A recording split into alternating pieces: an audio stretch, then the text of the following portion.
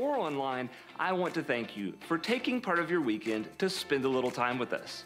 You can let us know you're here today by either filling out the flap on your bulletin and dropping it in the offering basket when it goes by later in the service, or by filling out the online Connect card at trinityruston.org/hub. If this is your first time visiting Trinity, we especially want to thank you for being here. So before you leave this morning, stop by the information table to get a free gift. You can find everything you need to know about what's happening around here by visiting the Trinity Hub at trinityruston.org. But right now, I'd like to take just a few minutes to share a few of the great things coming up soon at Trinity. This year, Vacation Bible School will take place in the Jerusalem Marketplace. Your kids will be able to hear, see, touch, and taste what it might have been like to live during Bible times. They'll also learn important truths about Jesus and what he did for each and every one of us. VBS kickoff will be on Sunday, June 5th at 9 a.m. in the Children's Wing, and then we'll close out with the Family VBS night on Wednesday the 8th at 5:30 to show you all the great things our kids learned over the last few days.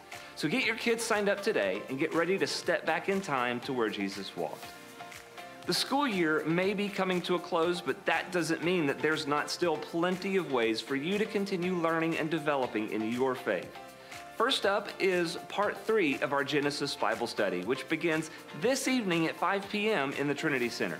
Over the next 7 weeks, Becky Clark and Marie Burns will be covering the life of Isaac and the beginnings of Jacob's story. Then, on Thursday, June 2nd at 9:30, our women's ministry will begin Priscilla Shire's 7-week study on the book of Jonah. To find out more about these and other great Bible studies happening at Trinity, visit the Trinity Hub. The Trinity Run for God group has teamed up with the Weekend of the Cross Committee to host our very first 5K and 10K race right here at Trinity. Whether you like to run or not, this is a great opportunity to support the work that happens in our community during Weekend of the Cross. Race day is June 25th at 7:30 a.m., and the course will take you down the north end of the beautiful Rock Island Greenway. Information on how to sign up and donate is on the Trinity Hub. The price increases on June 1st, so sign up today to get the best price and show your support for an amazing weekend. Thanks again for joining us today. We know that God has something unique to say to you, and our hope is that you feel his love in a new and fresh way. Remember to stay connected with us throughout the week on Facebook, Instagram, and at our website, trinityruston.org. And I'd also like to encourage you to invite someone new to come to church with you. Your invitation just might be the spark that makes a lasting impact on somebody's life. So have a great week, and when you come back, bring a friend. Good morning. It's good to see you in God's house this morning. It's good to be back from vacation. Tamara and I went to the beach, and we did the beach the way people like us should do the beach. 4th floor of the condominium, did not go outside. We looked at the beach. It was wonderful. Didn't have to deal with the sand, but it's good to be back home. Let us pray. In this time of worship, we welcome you, O God. We welcome you, O Christ. We welcome you, O Holy Spirit. Turn our minds unto you so that we may understand the true meaning of life. Turn our hearts unto you so that we may be able to abide in your love and your love may flow through us. Turn our wills into your word so that you may guide us into all truth. Through Jesus Christ our Lord. Amen. For the hymn of praise, the affirmation of faith, and the Gloria Patri, would you stand?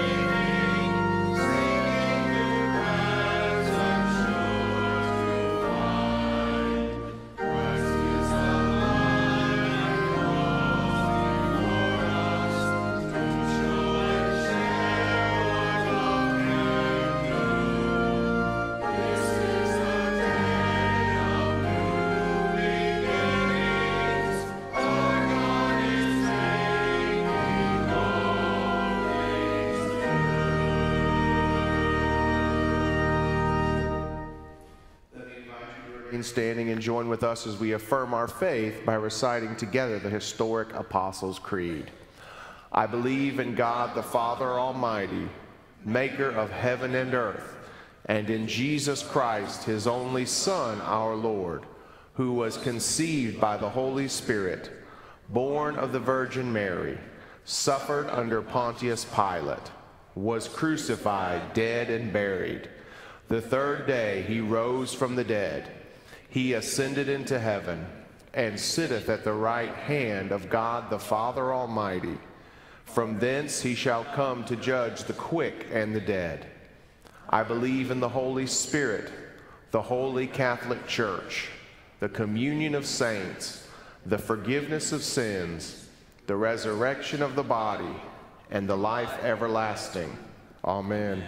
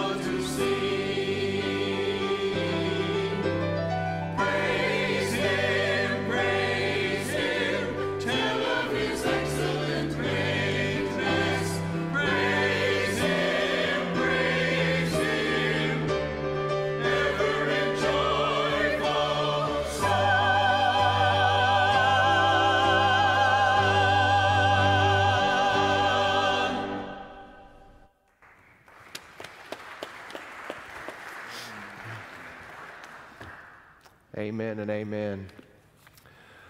May we go to God together in prayer.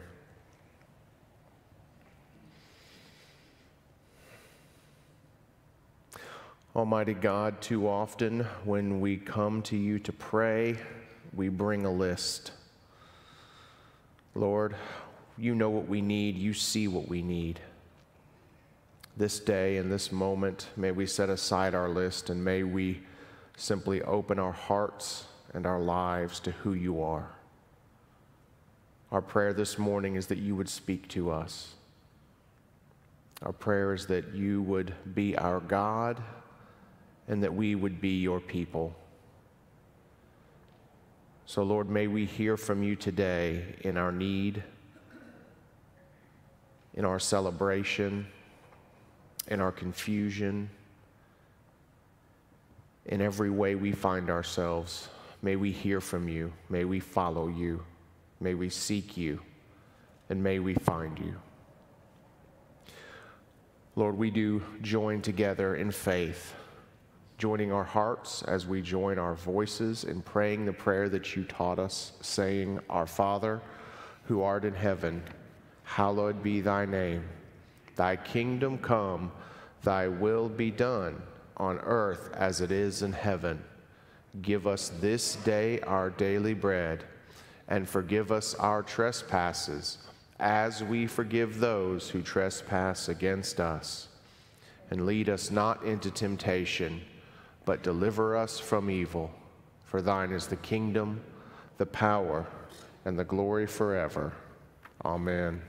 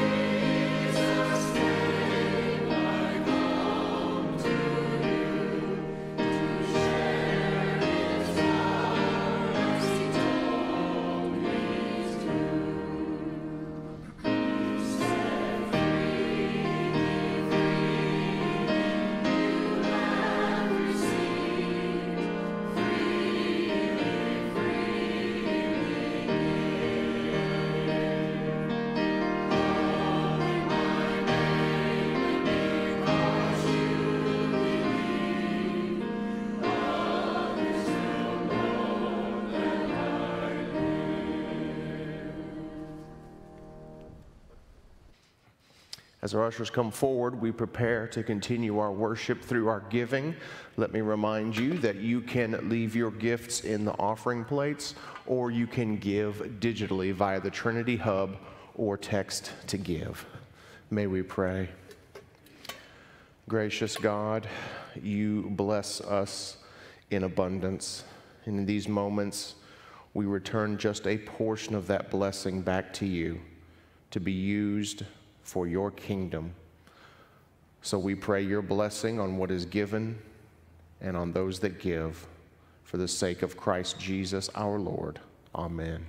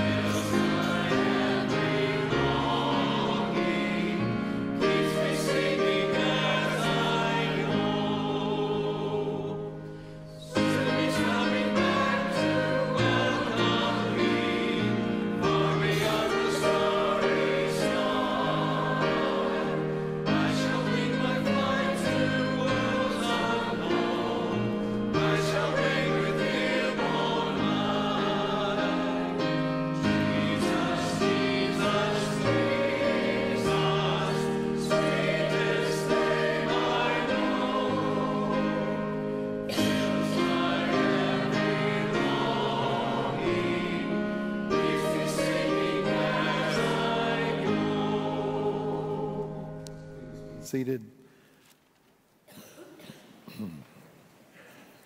Our lesson this morning comes from the 3rd chapter of John's Gospel, starting with the 16th verse.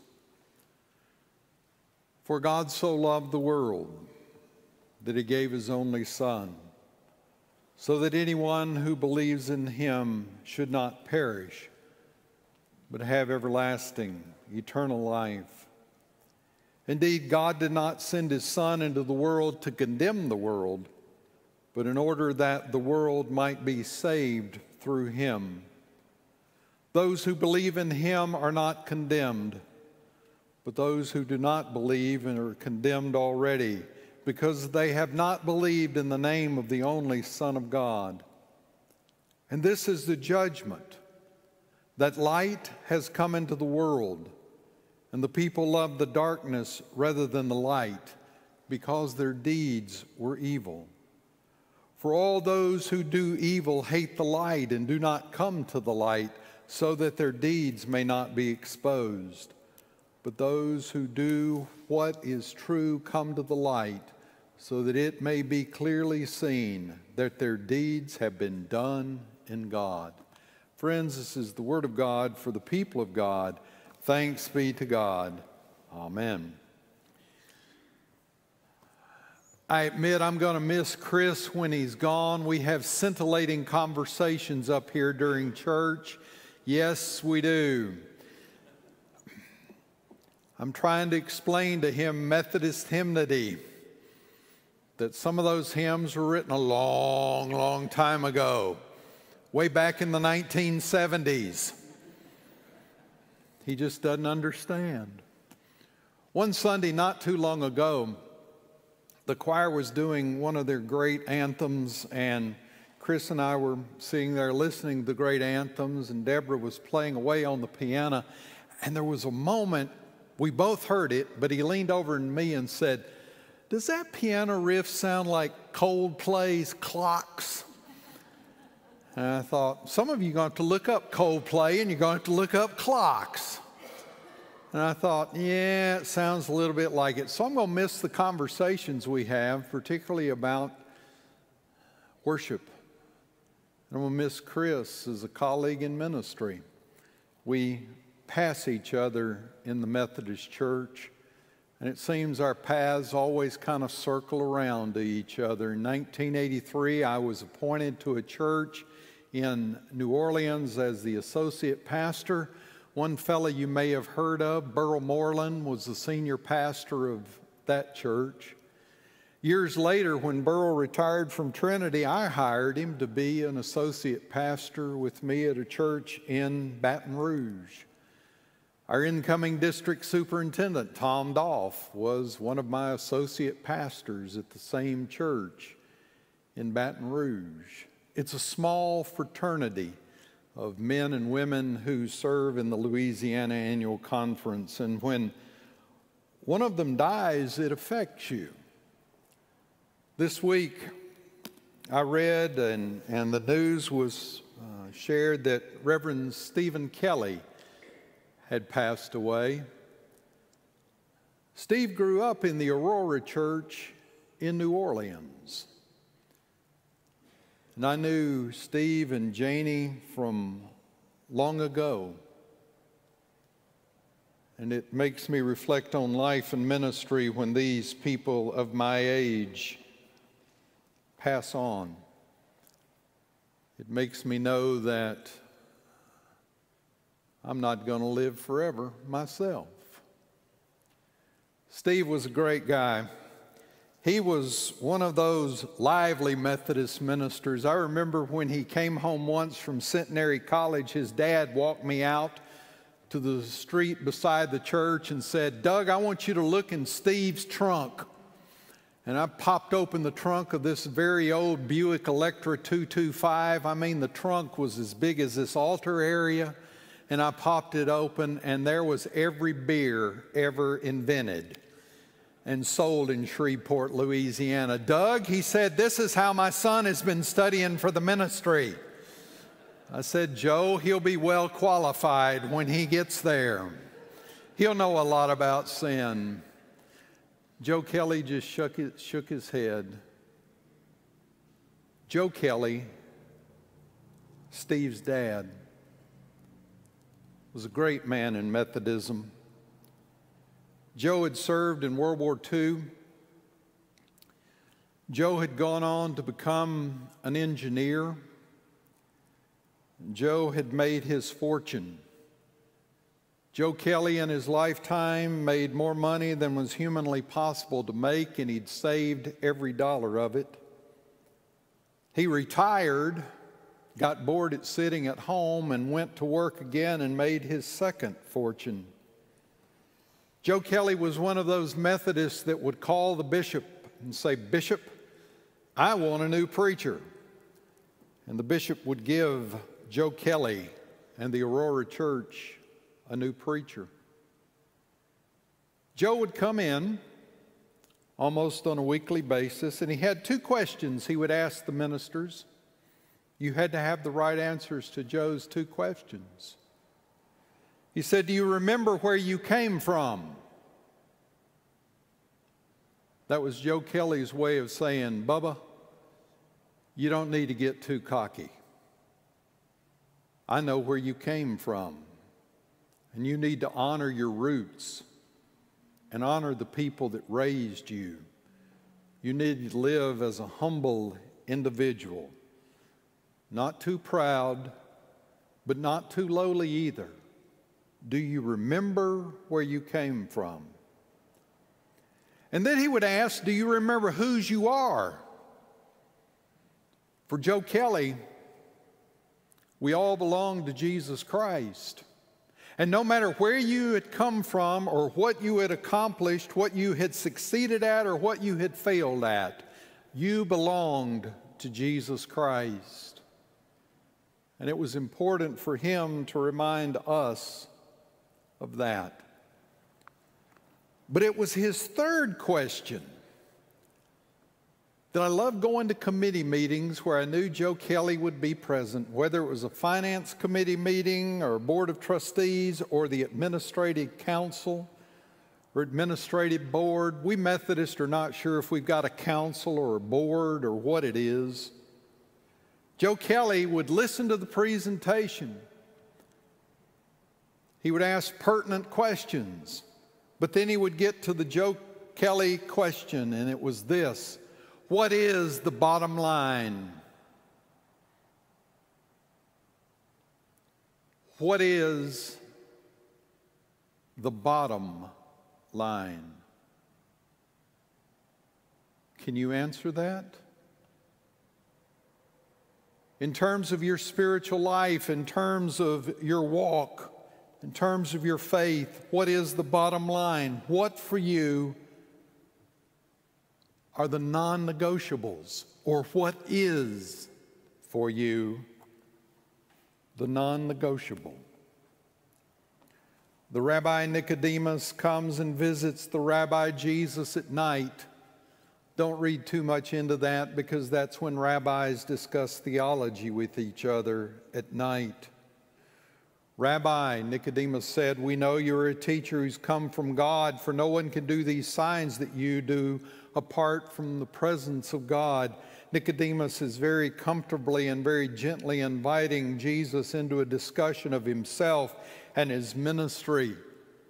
Nicodemus wants to know about Jesus, and Jesus cuts to the bottom line, as it were. "Nicodemus," Jesus answered, "very truly I tell you, no one can see the kingdom of God without being born from above." The Greek says in a couple of places, "without being born again." Nicodemus said, "How's that possible? Can you enter into your mother's womb and be born a second time?" And Jesus said, "Nobody can enter the kingdom of God without being born of water and the Spirit. That which is born of the flesh is flesh, and that which is born of the Spirit is spirit. Do not be astonished that I say to you, you must be born from above." Nicodemus, It's not enough to know about me, Jesus is saying. You need to experience personally my love, my grace. You need to experience personally what happens to you when I enter into your life, when you are transformed, when you are changed by this gospel that I've been proclaiming.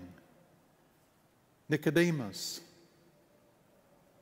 it's not enough to know about Jesus. You need to know Jesus. So for 20 weeks, we've been reading passages of Scripture about Jesus, about his life, his ministry, his teachings, his miracles. We've read the Passion story about his last week in Jerusalem. We've read the story of the resurrection and the story of the formation and the power of the early church. We've read it in the hopes not that you would learn more about Jesus, but that you would know Jesus, that your relationship with him would be deepened, that your relationship with him would become more real and more precious. In the 3rd chapter of the book of Exodus, you read the story of the call of Moses to go back to lead the Hebrews out of Egypt. And Moses does what most of us would do when we are called to great endeavor. Moses starts crawfishing. He starts listing his excuses. And he finally gets down to one excuse that's pertinent. He says, well, bottom line, who are you that's sending me? I want to know your name. And God answers him with a Hebrew word that is almost untranslatable. He says, Yityeh. We pronounce it Yahweh. God says in giving Moses that Hebrew verb to be for his name, I am who I am. I am what I am. I cause to be that which I cause to be. I was what I was. I will be what I will be. It's a concept of God that can't be contained in human form, in human intellect. God was saying to Moses, I'm larger than you are. I'm bigger than you are. I'm more glorious than you can imagine. I'm the one that's called you. And Yahweh became the covenant name to God, a name so holy it was only pronounced once a year on the Day of Atonement by the high priest in the temple. A name so holy that even in Scripture now, when the Hebrews translate the word G-D appears because the name of God is so holy. And in the Gospel of John, Jesus adopts and adapts this I am phrase to describe his life and his ministry to his people. Jesus says, I am the bread of life. I'm that which you need day by day to sustain you. Give us this day our daily bread. Jesus said, I am that bread. I am what you need each and every day. Jesus said, I'm the light of the world. People have walked in darkness, but I've come to bring life so you might see yourself as you really am. You might see yourself as God really sees you, and you might see the world as it really is, and you can walk in the light. Then he says, I'm the door. I'm the door to the sheep's pen. I'm the door of protection. I'm the door of the fold that allows you to come in, that allows you to be safe, that allows you to belong. And I'm the good shepherd. That is an oxymoronic statement of Jesus because in that time, shepherds were not considered good. They were considered as those who lived on the cusp of the law. Jesus said one time, which of you having 100 sheep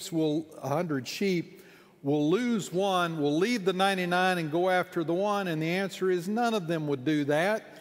If they had 100 sheep and they lost one, they would go to the next herd and steal a sheep from that shepherd so they would have 100 sheep. Jesus says, as the good shepherd, no, I'm going to leave the 99 and I'm going to follow and find the one sheep, the one lost lamb. And because Jesus says, I am the good shepherd, we can be assured that none of us are forgotten by God, abandoned by God, or left by God. He is out searching for us when we turn our backs on Him. He tells Mary and Martha, I am the resurrection and I am the life. Then in the 14th chapter of John's Gospel, he says, I am the way, the truth, and the life. No one comes to the Father but by me. And I read that as the great inclusive promise of Scripture. Those words do not exclude anyone. They include the world. That God has His arms open wide through Jesus Christ to the whole world, that whosoever would come to Him, He loves and receives and accepts. And then Jesus finally in the 15th chapter of the Gospel of John says, I'm the true vine. You're the branches. I'm the vine. I'm the one. I'm the one that sustains you and gives you strength and gives you life. Jesus, in saying these I am statements, is painting a picture of Himself as a unique Savior, as a unique opportunity and way to God.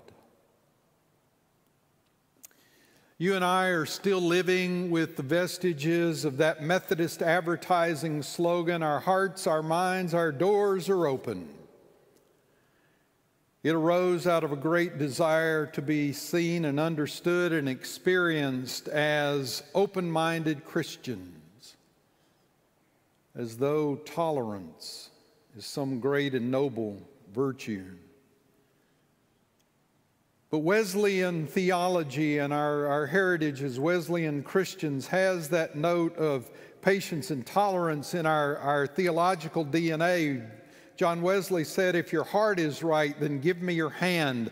By the right heart, John Wesley meant you believe in Orthodox Christianity. You believe in original sin. You believe in justification by faith. You believe in the new birth.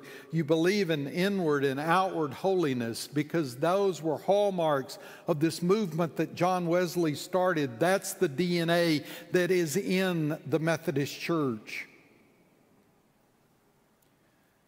In my life in Methodism, I've been around folks and made dogmatic statements. And I've seen the subtle pursing of the lips and the barely imperceptible shaking of the head. And the message was sent. In this crowd, you must have an open mind. In this crowd, you must accept a broad expanse of theological ideas and constructs and concepts. Being dogmatic and having strongly held views is not acceptable. But since I'm preaching a sermon entitled The Bottom Line, I want to make my case this morning for a closed mind.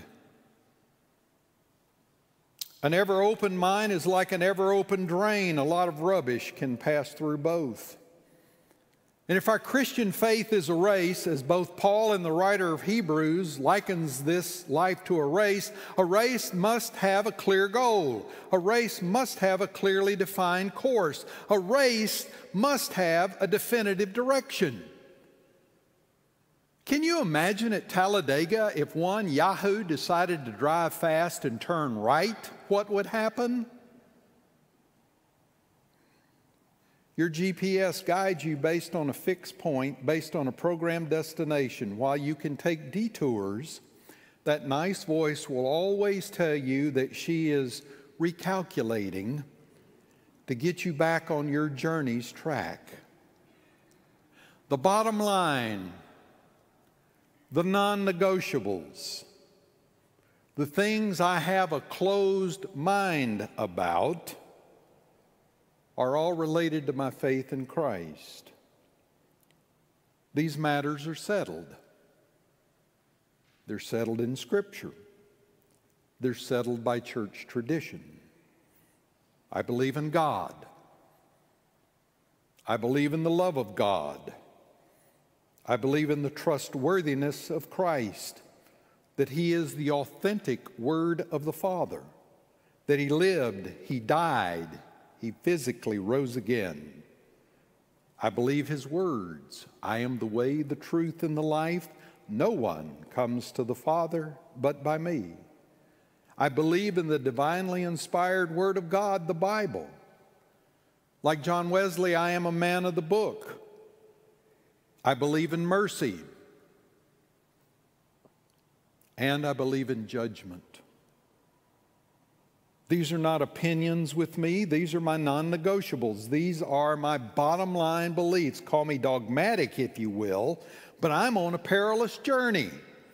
And I would be a fool to doubt the one who is the pioneer and perfecter of my faith, Jesus Christ.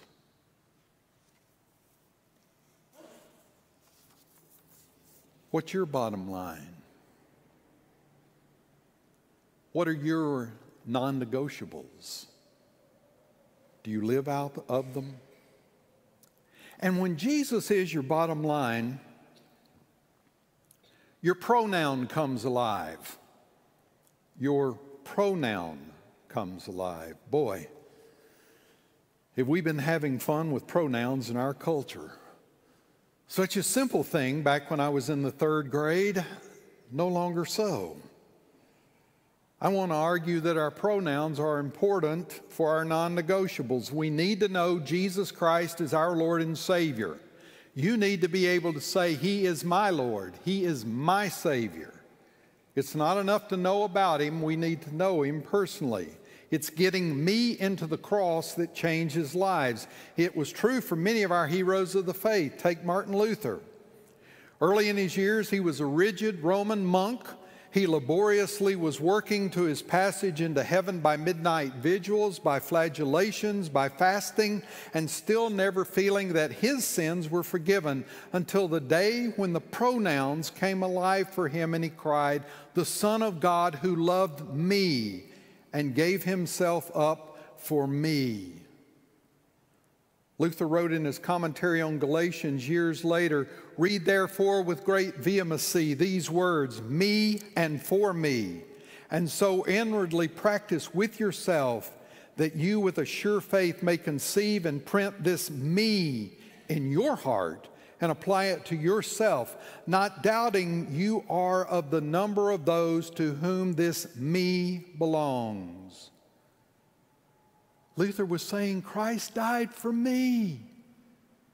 He gave His life for me.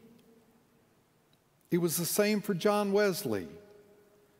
Whatever happened on Aldersgate Street on May 24th, 1738, there's no questions but that the pronouns came alive. He says himself, "An assurance was given me that He has taken away my sins, even mine, and saved me from the law of sin and death."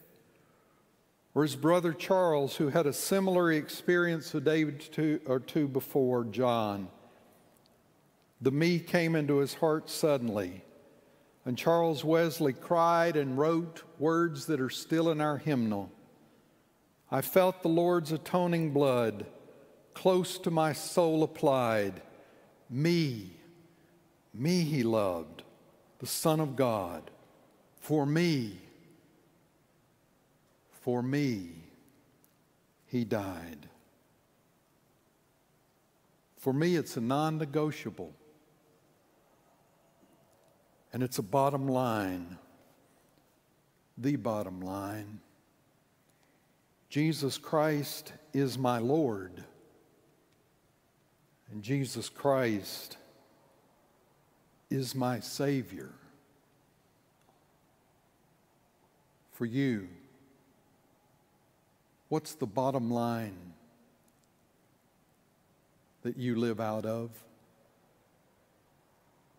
What's the foundation upon which you stand?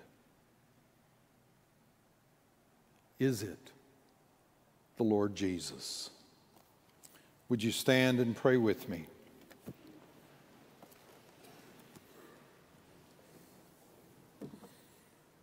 We thank you for the promise that you are the way, the truth, and the life, and that through you all people can come to the Father. We thank you as the great I am that you have come to us in the person of Jesus. And in this time, in this place, our prayer is, let us know more of Jesus. Let us know him and serve him and follow him as our Lord and Savior.